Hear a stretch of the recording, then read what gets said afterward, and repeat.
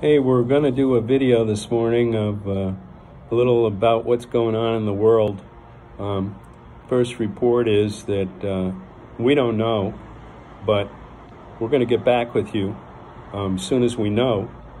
And so hold on to your hat and keep in touch, because we're looking for all the information we can get. We checked the stock market this morning, and the latest report is they don't know what's going on.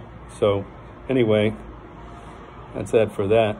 But we also checked the local news here in San Juan, Guaynabo, what do you want to call it? And they don't know what's going on. So they said they're going to get back to us later today. So then we went to the world news and checked the world news out. We like to stay in touch with the world, because somebody in the world might know what the hell's going on this morning, but they don't have any other information than what they had yesterday. So they said, stay in touch. We're going to let you know as soon as we know.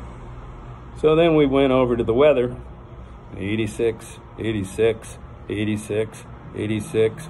And from there we said, okay, what do we have planned for lunch? Let's go out to lunch. That's not good. No good information there. Everybody's closed. So we said, hey, how about Costco? Now our local Costco has a camera that's outside, which is pretty good.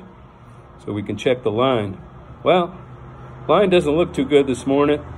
There's about 600 people in line.